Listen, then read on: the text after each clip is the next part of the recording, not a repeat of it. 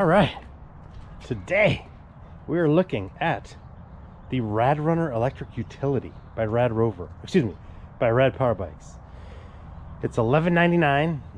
It's more of a kind of a little park cruising bike. Maybe put the kids on the back rack, put some groceries on it. You can certainly haul some stuff. I know there's an additional seat that you can get that goes on this. Kind of makes it look like one complete seat, which is pretty cool.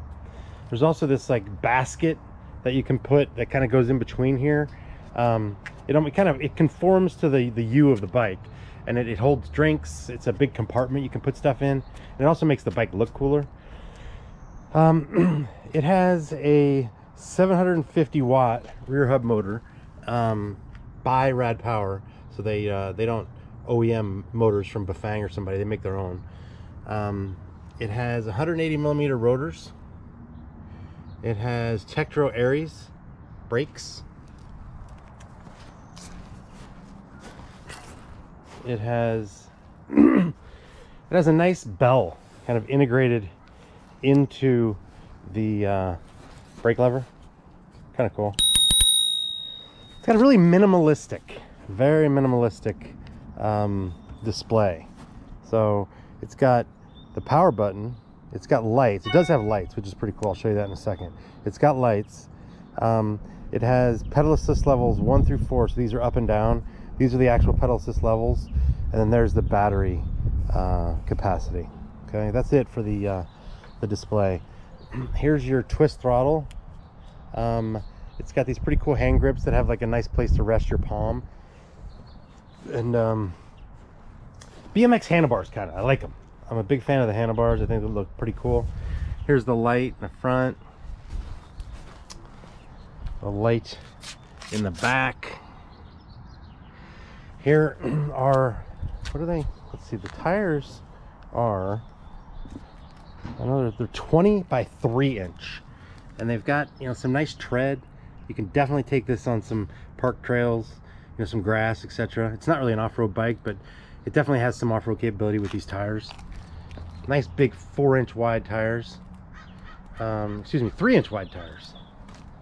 20 by 3 wide. Does not have any suspension, and the seat is kind of interesting. I mean, it's got some, you can tell it's got some, you know, some depression, so it's got some cushion for you. But the typical bike seat comes out to about here, right? So this thing is shorter from back to front.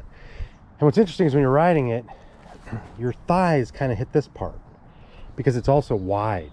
You know, the actual typical seat kind of goes like this. This thing is wide, so your thighs hit this. So I'm not a big fan of the seat, you know. It has quick release seat.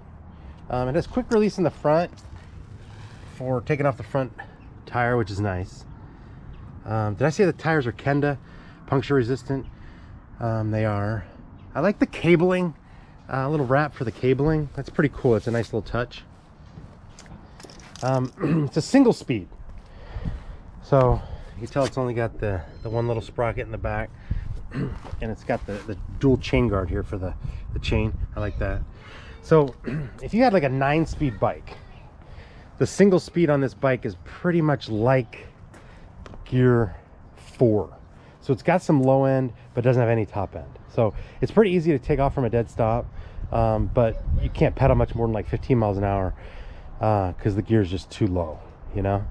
But compared to like the Rad Mission, which is like a little mountain bike, also single gear, it basically has like gear 7. It has no low end, only top end. So it's nice that you can take off from a dead stop on this thing, and you can go up some decent hills, you know. It does have 750 watts, so it's got a decent motor. And that's it. All right, we are on the RadRunner electric utility bike, and I'm 6 foot, 210 pounds, and you know, I got the seat up pretty high, and it's okay. I can definitely get some leverage. I can stretch my legs out, but you do feel like your knees are a little close to the handlebars. So I think if you have long legs, it's probably not the bike for you. So I like the 20 by 3 inch tires. as opposed to 4. You still have the cushion of the fat tires and the, you know, the multi-terrain capability, but you also have a little bit more carbon capability. It feels a little more nimble, you know, which makes sense. But yeah, it just feels good, you know. Let's go through a little grass, no problem.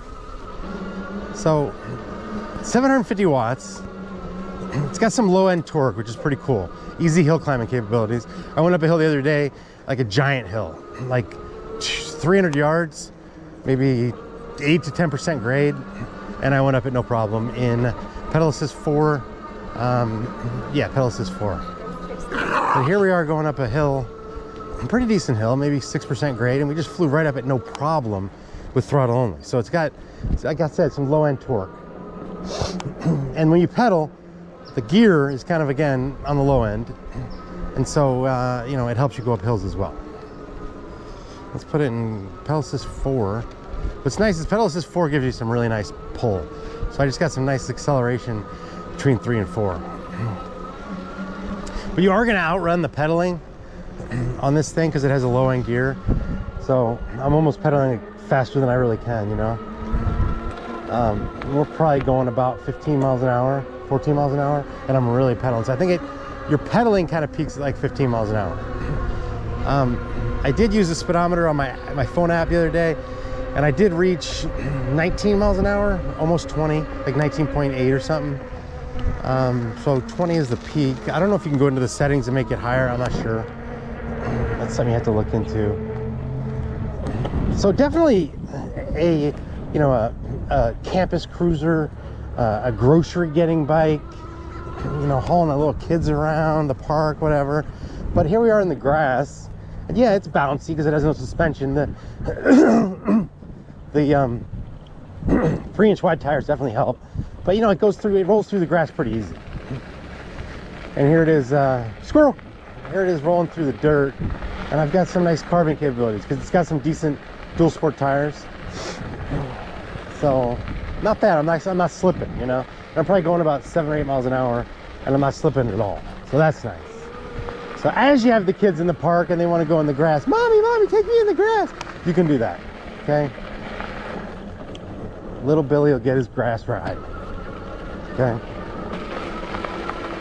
But I tell you, for a little, you know, for a little bike that doesn't cost much, I mean, you got some nice power. Surprising, you know. Even throttle only, like you can hear it. It's freaking, we're zipping. This thing's just tearing up the terrain, so it's got some nice power. All right, dare I say, and I will say this bike, $11.99. The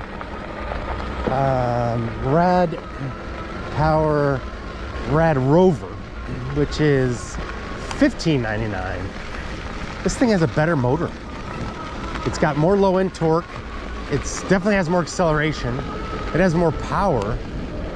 I think if you put this bike, this motor, which again is 750 watt, you think they'd be exactly the same. But if you put this motor on the Rad Rover, you'd have a freaking bike, you know, because it's got the front suspension and all that. But yeah, this thing has some power. More power than the Rad Rover. Isn't that crazy? Like, no question, more power. Oh, surprising. Very surprising. It also has a dual kickstand. I don't know if I told you that, like the upside down U. You know, it's got the two different feet that go into the grass. So it kind of like lifts the bike off the ground a little bit. Here, I'll show you.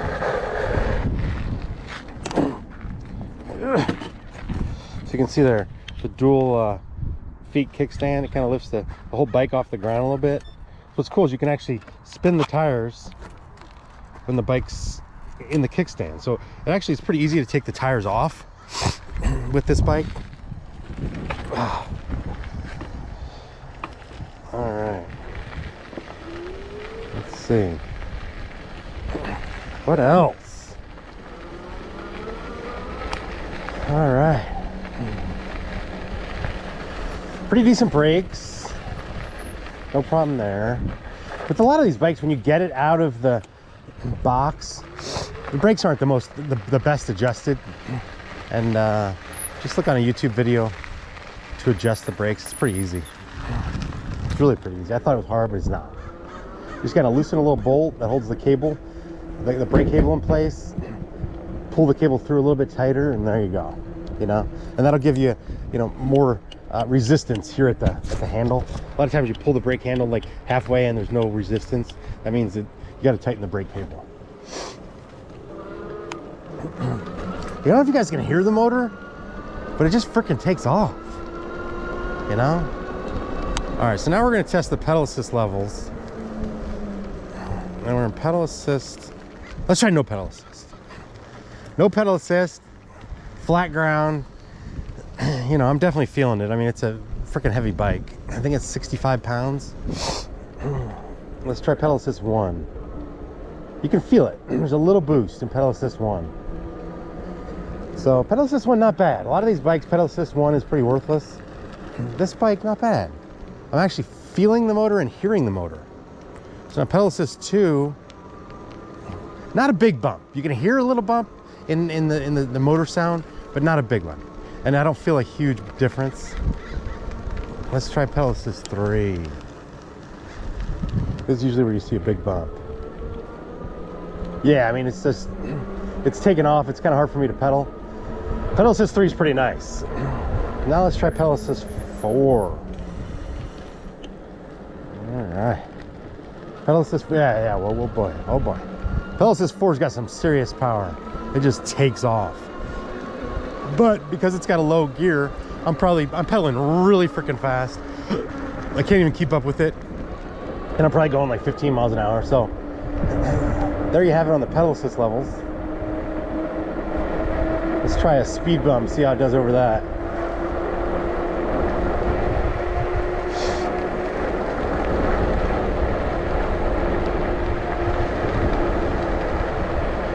All right, we're hitting the speed bump at like 15 miles an hour.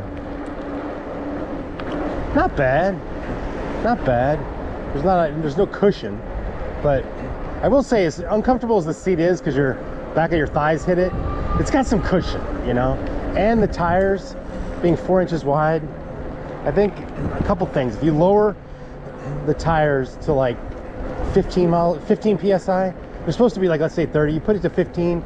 Because it's an electric bike, you're still going to reach the speed you want. So you lower the tire pressure a little bit, and you put one of those suspension seat posts, even one of those cheap $30 suspension seat posts. You can certainly get like the $250 Connect ones, but they're, you know, really high end, probably unnecessary. Get one of those low end seat posts. You're doing all right, you know. You're doing all right.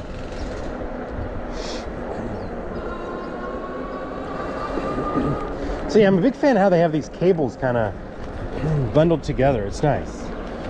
They don't just kind of flop all over the place. But yeah, the hill climbing capability, like here we have 6% grade, maybe 50 yards, and we'll do it at a dead stop, and we'll do throttle only. Okay, there we go.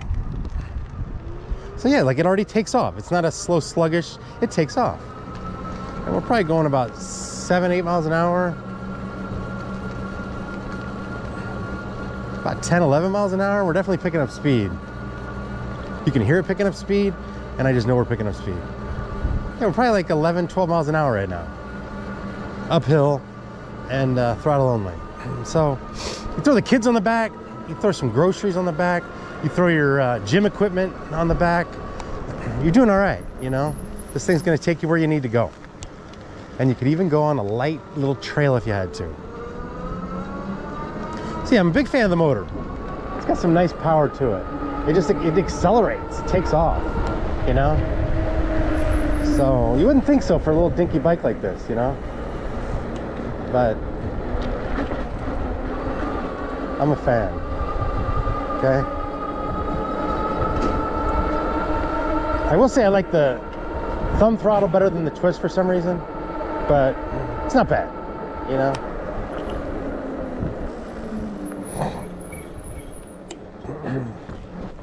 Okay, we're gonna do throttle only in this grass, and it's uphill. And let's just see if this motor can actually do what I think it can do. All right, maybe not. All right, forget it. Anyway, that's gonna do it. Hope this helped you out. Pretty cool bike, pretty inexpensive, pretty versatile in terms of carrying cargo, putting the kids on the back. Got a lot of different accessories, and comes in variety of colors, and it's got some power, and it's got a pretty decent battery, you know, 14 amp hours, 672 watt hours. So check it out. Thanks for watching. God bless. Peace out.